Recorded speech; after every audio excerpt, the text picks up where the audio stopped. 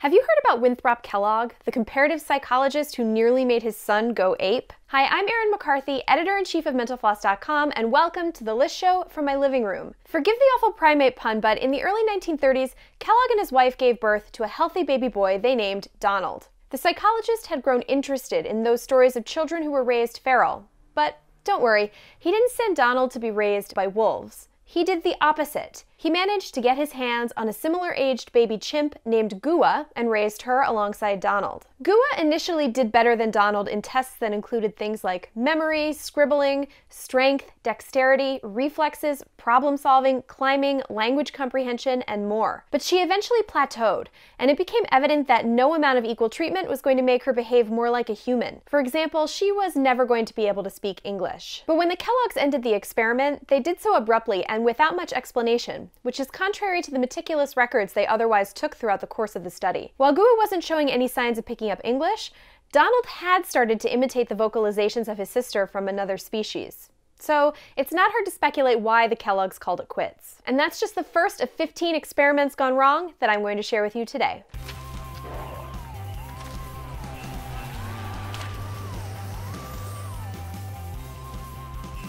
You may have heard about the Stanford prison experiment, a social psychology study gone horribly awry in 1971. The point of that experiment, which was funded by the U.S. Office of Naval Research, was to measure the effect of role-playing and social expectations. Lead researcher Philip Zimbardo had predicted that situations and circumstances dictate how a person acts, not their personalities. To start, 24 young men were assigned the roles of prison guard or prison inmate, with some held back as alternates. Each was paid $15 per day for his participation in the study, which was supposed to last 2 weeks. The prisoners were arrested, taken to a fake prison in the basement of a school building, then made to wear a dress-like prison uniform with chains around their right ankle. By the second day, the faux prisoners had revolted. Over the next few days, some of the prisoners were so traumatized that they were pulled out of the experiment. The experiment was disbanded on day 6 after an outside observer witnessed the upsetting events taking place and sounded the alarm. Many modern-day researchers don't believe the experiment can be replicated because it doesn't meet today's research ethics standards, namely informed consent. After all, it's hard to give fully informed consent when there's no way to predict how events could unfold. Beyond that, some psychologists doubt the core findings of the experiment and claim that the cruelty didn't emerge organically, but was instead influenced by Zimbardo nudging the experiment in that direction. For his part, Zimbardo has defended his results and stated that these criticisms are misrepresenting his study and the experiences of the people in it. If there's anything to be said for Franz Reichelt, it's that he had supreme confidence in his own invention. In the early 1900s, Reichelt crafted a parachute from 320 square feet of fabric, all of which folded up into a wearable aviator suit. He had conducted several parachute tests using dummies, which all failed, but he blamed the buildings, saying that they simply weren't tall enough. In 1912, Reichelt planned to test his latest version by flinging a dummy from the Eiffel Tower. But when he arrived at the famous landmark, he surprised the waiting crowd by strapping the parachute suit on himself. You can probably guess what happened, or didn't.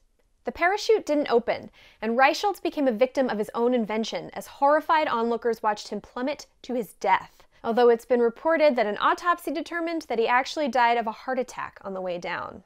Here's an experiment with much, much lower stakes, though it's disturbing in its own way. A number of years back, McDonald's concluded that they needed to offer more nutritious options for children, which led one mad scientist in Ronald's test kitchen to come up with bubblegum-flavored broccoli. Yes, you heard me correctly. Saccharine sweet cruciferous vegetables. The face you just made is evidently the same face the focus group of kids made, and luckily for us all, this horrifying experiment never made it to a Happy Meal near you.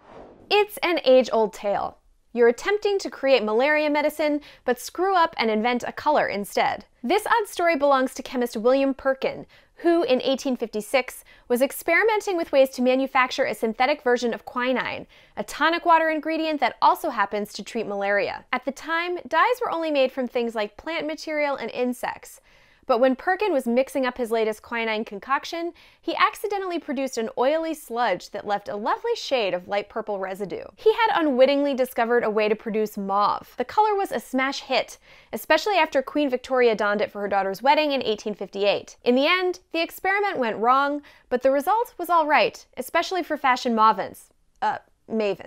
Another happy failure is the Michelson-Morley experiment. The experiment was supposed to detect ether, a substance that carried light waves, according to some scientists. The working theory at the time in the late 1800s was that ether was motionless, so the motion of Earth through space would alter the speed of light depending on what direction you were facing. This was popularly known as ether wind, which sounds like something ghost hunters would search for on a basic cable TV show. Anyway, to test the ether wind theory, scientist Albert Michelson invented a device that could theoretically measure changes to the speed of light, thus detecting the supposed ether wind. The device was perfectly accurate, but it didn't detect any changes in the speed of light. What Michelson and his collaborator Edward Morley discovered, or rather didn't discover, eventually led to Einstein's theory of special relativity, and the realization that the speed of light is a universal constant, and there is no absolute space or absolute time. All of that from a failed experiment. Thanks to YouTube commenter Luke Hill for writing to us about the Michelson-Morley experiment. If you want to be featured in the next list show,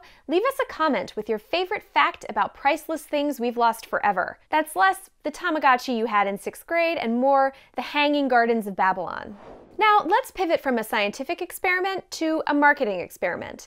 That time, the Cleveland Indians tinkered with a new promotion to increase fan attendance in 1974. The MLB team's big aha was that giving fans the opportunity to purchase an unlimited amount of beer for 10 cents a cup was not the best idea. The game against the Texas Rangers was an eventful one, and we're not talking about strikeouts or runs. Memorable events of the evening included a woman running into the Indians' on-deck circle and flashing the umpire, a naked fan running onto the field and sliding into second base, and a father and son who ran onto the outfield and mooned the bleacher section. Things took a violent turn when fans launched fireworks into the Rangers' dugout, and the whole thing eventually turned into an all-out riot. Fans against players on both teams. Players were hit with folding chairs, there were numerous fistfights, and some players were injured when they were pelted with rocks. The Cleveland Indians sort of learned their lesson. They kept 10-cent beer nights but limited the promotion to 2 drinks per person. Yay, progress?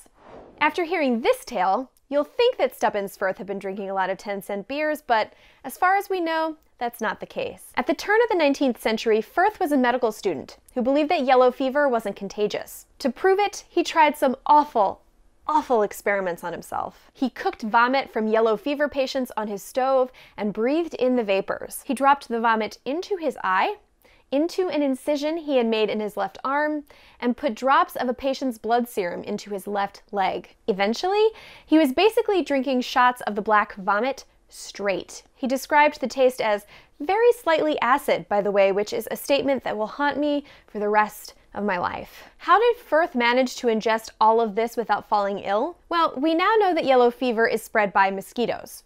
So maybe Firth was vindicated? Is this just a disgusting experiment gone right? Not exactly.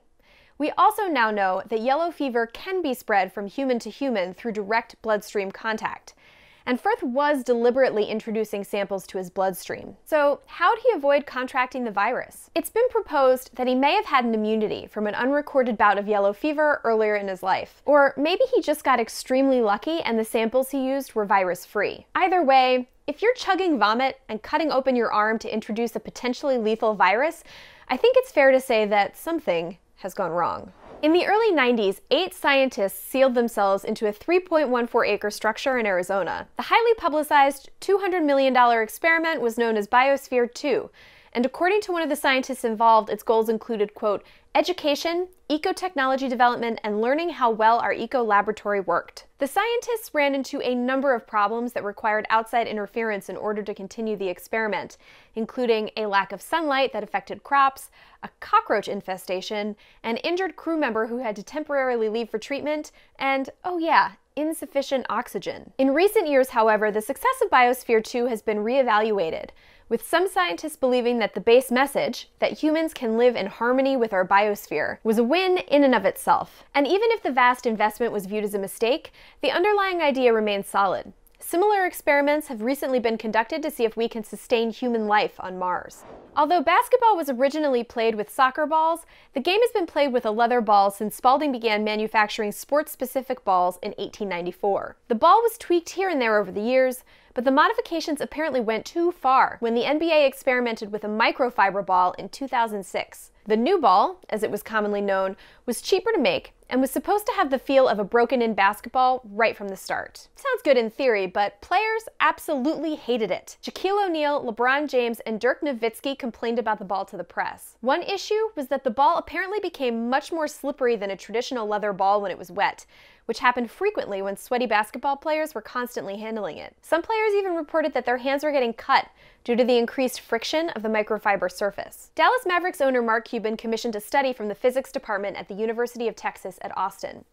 The study found that the ball bounced 5 to 8% lower than a traditional leather ball and bounced up to 30% more erratically. Feeling deflated, the NBA officially announced they were pulling the ball from play on December 11, 2006, less than 3 months after its debut in a game.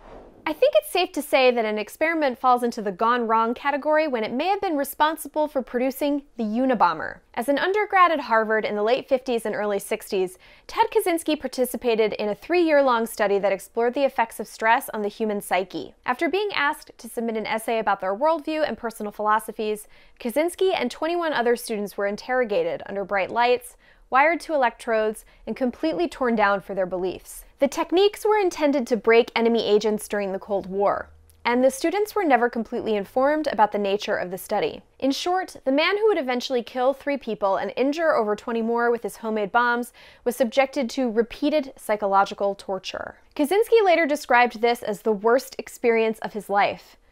But of course, we can't assume the study was solely responsible for sending him down the destructive and murderous path he eventually followed. At the very least, the study is now considered highly unethical and likely wouldn't pass current ethics standards for research. Psychoanalyst Wilhelm Reich managed to draw a straight line from human orgasms to the weather to, well, alien invasion. Influenced by Freud's work on the human libido, Reich extended the concept to propose a kind of widespread energy he called orgone. To give you an idea of how scientifically sound Reich's concept was, orgone has been compared to the Force in Star Wars. This energy was supposedly responsible for everything from the weather to why the sky is blue. He believed orgasms were a discharge of orgone, and that through the manipulation of this energy, you could treat neuroses and even cancer. As bizarre as this all sounds, Reich went even further in the late 1950s, when he became convinced that aliens were spraying the Earth with a specific type of radiation to prevent us from using this powerful energy. In order to save the world, he and his son built cloudbusters, a row of tubes attached to hoses immersed in water and aimed at the sky. The water, they believed, would absorb the radiation. Did the experiment work? I guess we don't know for sure, but the FDA didn't think so. They ordered his various machines and apparatus destroyed and had Reich jailed for trying to smuggle them out of the state. All dogs go to heaven. Or at least, that's what the darkest animated children's film of all time would have us believe. But Duncan McDougall didn't think so. In 1901, McDougall conducted experiments on extremely recently deceased people, and dogs, to see if their body weight changed immediately after death. A decrease in weight, he theorized, would be indicative of some sort of a physical soul leaving the body. To test this theory, he weighed 6 people before and after their deaths, and concluded that there was a weight difference, anywhere from 1/2 to 1.5 ounces, so somewhere between 1 and 3 compact discs. He repeated the experiment on dogs and found no difference. And therefore, by McDougall's reasoning, dogs have no souls. Other scientists have been critical of this experiment from day one, citing issues like small sample size and imprecise methods of measurement.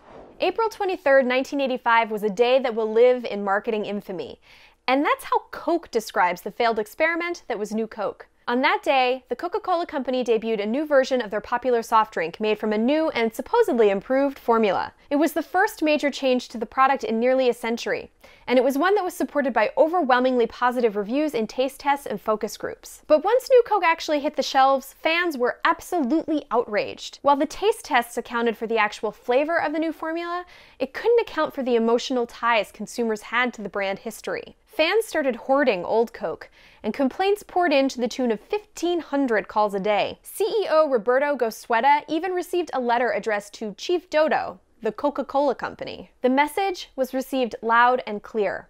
Coke announced the return of Old Coke in July, dubbing it Coca-Cola Classic, and they never experimented with the formula again. Or if they did, they kept it to themselves and were none the wiser. Hey, here's an experiment that didn't go wrong.